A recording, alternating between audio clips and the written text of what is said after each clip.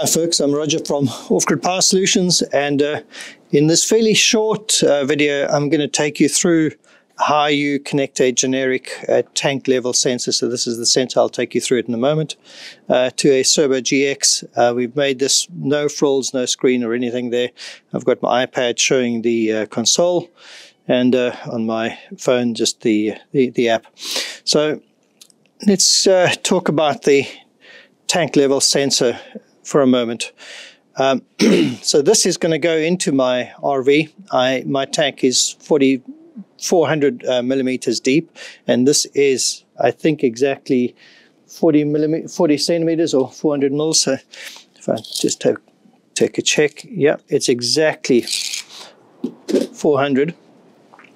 And what this has, this obviously sits outside. I'm going to drill a hole this diameter through the top of the tank, and then this will go in and basically mount this flange on the top, make sure it's nicely sealed.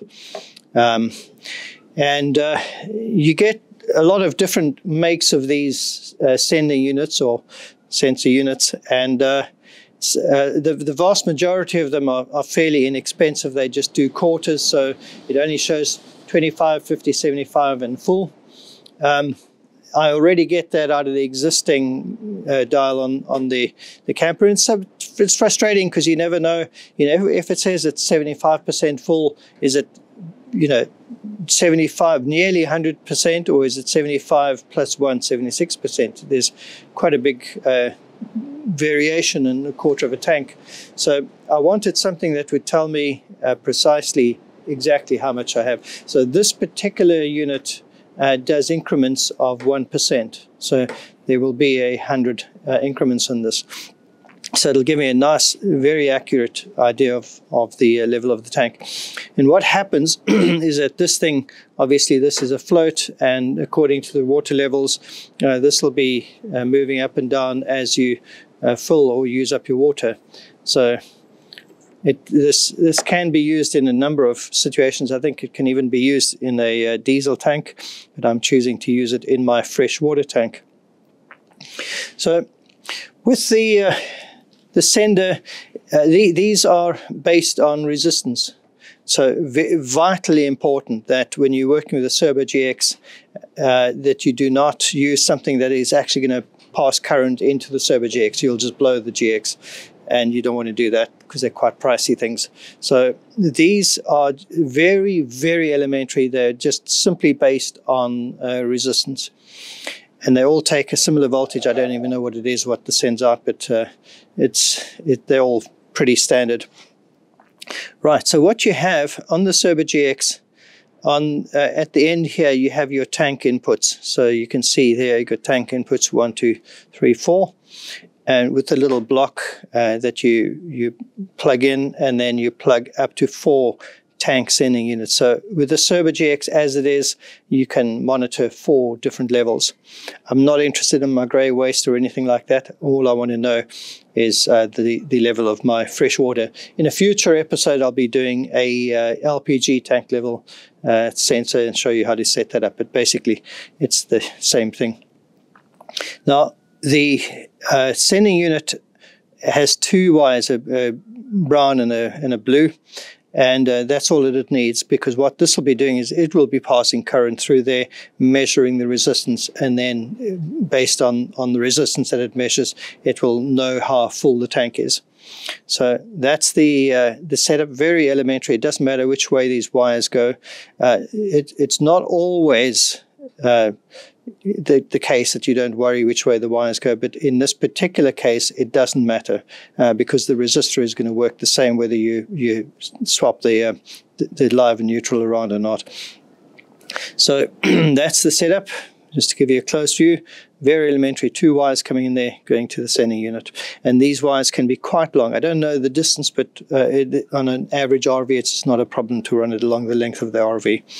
The amount of error that you introduce is absolutely minute, running as long as they're decent cables, of course. So here's the Cerbo GX. It's powered from this battery just for this. The sending unit came with this protective sleeve and this around the little float. So that's that's the hardware side of it. Really, really basic, elementary. As far as the software setup is concerned, this is what I want to do, take you through now. So basically, we're assuming that you've already got your app. So you've got the Victron app, you've probably connected this to your Wi-Fi network, or whatever you're using, your GSM module, or whatever it is that you're using to connect to the internet. And that you've registered on the Victron site, and that you have the Cerbo connected on with all the passwords and everything that you need with Victron. We will be doing a separate video around that, but to be honest, there are hundreds of those on the web that you can look at.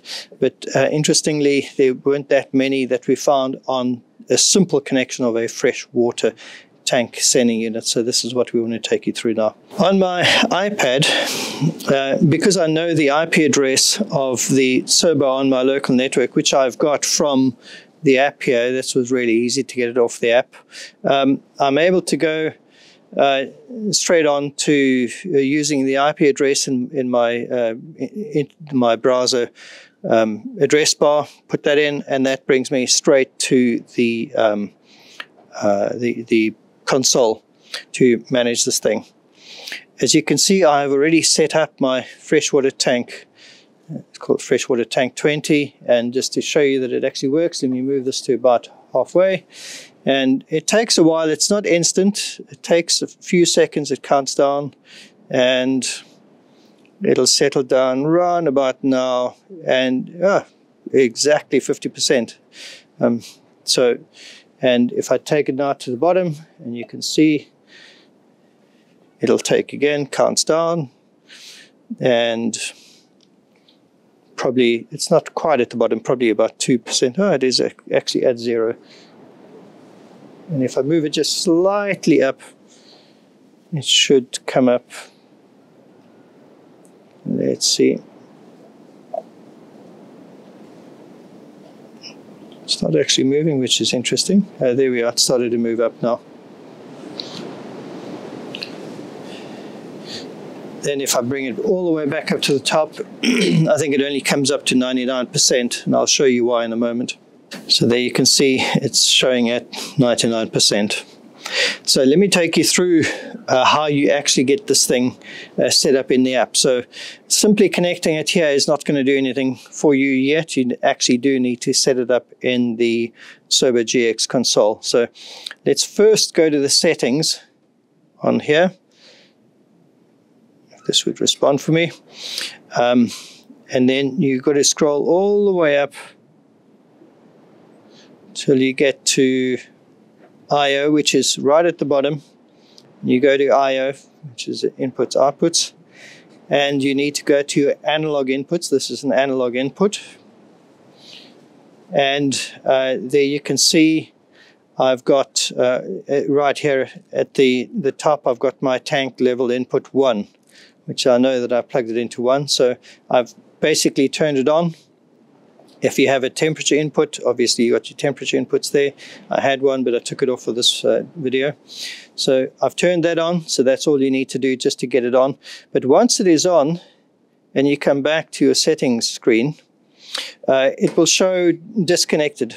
Because I've now correctly configured mine, it's showing 99%, but yours will initially show that it is disconnected there where it's saying 99%. So what you'll need to do is to actually set this up and calibrate it, etc. So let's take you through all of the steps involved with that. So basically go into that, and we are setting it up. So you go set up. Now, there are a number of parameters that you can input here. So firstly, the capacity of your tank, you would simply click on that and you go plus and minus to get it, and then when you have got to the right level, so let's say it was 161, when I'm finished I hit the affirmative there, and that saved it as that. Now let's talk about the I'm going to, quite often you need to click once and then click again. Now there are basically two standards for these things that you can choose from, or you can choose custom. Now, the European is 0 is empty to 180 is full, and then the US is 240 is empty to 30 is full. So they work in very, very different ways. I've chosen custom because although this was meant to be a European standard as far as I'm aware, actually it goes up to 200 ohms or just under 200 ohms. So using the European 0 to 180 causes it to disconnect. So I've gone for a custom, which I'll show you those figures now. And what I've done is I've set it the sensor value in empty, set it to 0. And you can try and see. So if you were to go all the way down and stop, just leave it there. Let's make sure it's right at the bottom.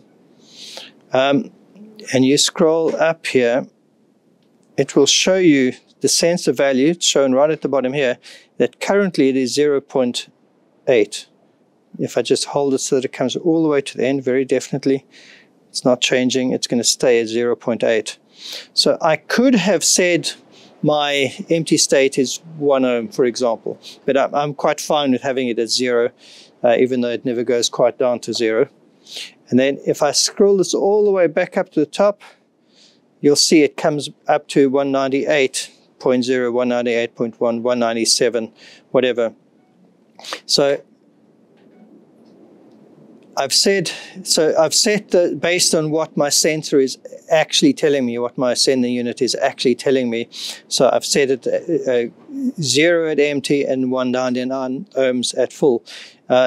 From what I've seen, it never goes over 198 point something, so it's never gone over 199, but you can just play around with yours. So as you can see, the European standard is 0 to 180. This is more than 180, so I'm not sure exactly where this comes from in that sense, but this is fine. We can set the custom range 0 to 199, and that works quite well, and it's giving me 99%. If I was to say, well, I actually want this to read the top level to be 198, exactly what I have on the unit, it would have then shown me that it's 100%. I'll actually show you that. So let's say, click on that once and again, and let's go minus so that we are 198 exactly, and say yes, thank you, we'll accept that.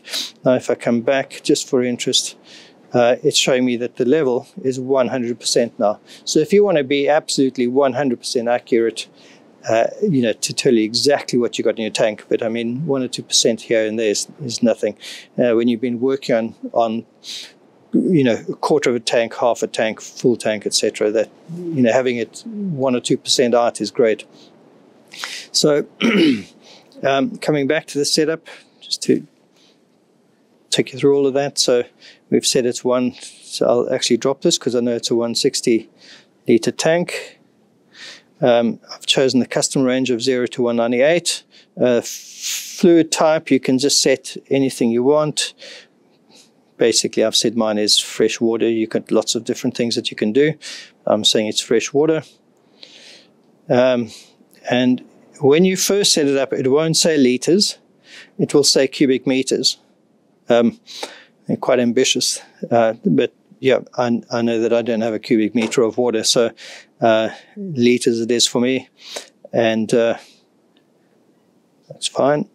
And I don't have a custom shape. I'm not going to go into custom shape now. That's quite advanced stuff, but that's so that you can actually set up and handle complex shapes. So if the bottom has got a bit that bulges out or whatever, you can deal with that. The averaging time, I don't need better than 10 seconds is fine. The sensor value, you can't set that as far as I'm aware. Yeah, it doesn't do anything. So it's just showing you exactly what the sensor is sending now. And then you can set low and high level alarms. So not going to go into that now. Just wanted to show you the very basics of how you actually get this working. So if we come back to our device list, there we have it, freshwater tank 100%. And if we come to our app here, so this is the Victron VRM, very elementary setup here. Obviously I haven't got anything else attached here. All it's showing is my freshwater sitting at 99%. So this will update shortly, because as we saw, the level is now 100%. So this will update in a minute or two, or however long it takes, and show the level at 100% of my fresh water. So obviously, you can sort of configure these screens and do various things. But that's handy for you to see that on the fly.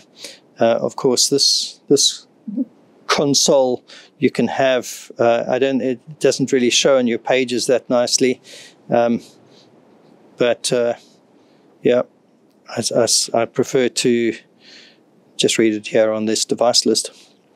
So there we are, folks. As I said, short, sharp, sweet video on how to configure this. And you'll probably be asking if you've already got some sort of indicator in your RV or your motorhome or your boat, whatever. Why would you want to put this extra one in? Well, it's handy because it's showing me increments of 1%, which I quite like. I like to know exactly how much water I've got. And it's also putting it onto VRM so that you can go onto your Victron site and see at a glance just how much fresh water you have. You can, if you want to, you can get a GX touch screen going, or you can get one of the generic screens going and set them up in your camper, or you can mount a tablet of sorts that keeps us going all the time to show you the values. And I might just get a cheap, nasty tablet that I put up there that I can actually run and just keep all of these displayed there, just because I like to monitor things. So hope you enjoyed this, hope it's helpful, and in some of the future episodes we'll be showing you how you set up temperature probes, how you can make your own temperature probe, and we'll be showing you things like how to set it up to communicate or to measure the level of your LPG tank and stuff like that. So I hope you enjoyed it, and see you in the next episode. Cheers.